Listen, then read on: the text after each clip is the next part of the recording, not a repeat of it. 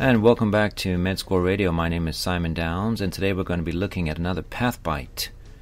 Today we're going to be looking at 6 benign inflammatory disorders of the breast. Inflammatory breast disorders are pretty uncommon. They present with a red, swollen, painful breast. So does inflammatory breast carcinoma though, so any non-lactating female with this presentation should be carefully evaluated. Benign inflammatory disorders include acute mastitis. This almost always occurs during the first month of breastfeeding.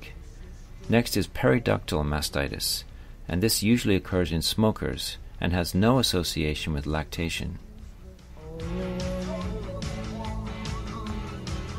Mammary duct ectasia occurs in multiparous women in their 60s and 70s and presents with thick white nipple discharge.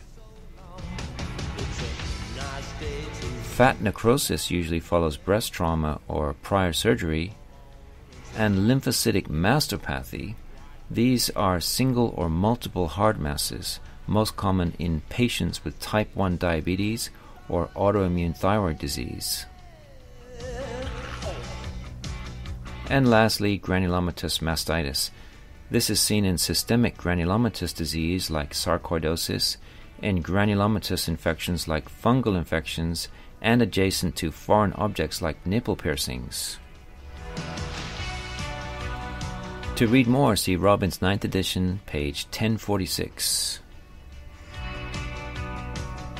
And thanks again for tuning in to Med School Radio. We were listening to Billy Idol, of course, and this was another Path Bite.